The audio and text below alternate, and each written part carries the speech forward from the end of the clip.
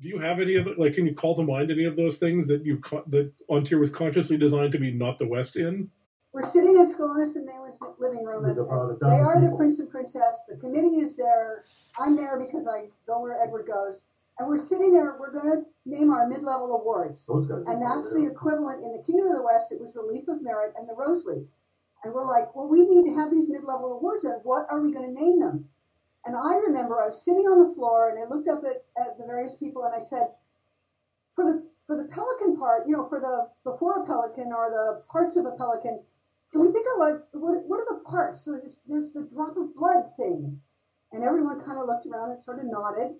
And then I said, and for the arts, maybe the hand we have this lion that's on the shield. So the hand of the lion or something like that.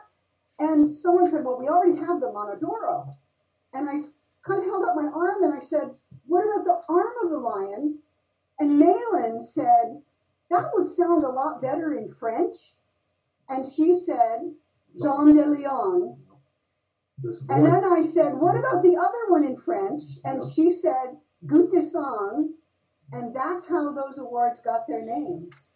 And there was a voice from way back in the room, kind of off to the side. Here came the voice of God saying, Jean de Lion and Gouttes. And then we all went, yeah, that's it. That's how we'll name our mid-level awards.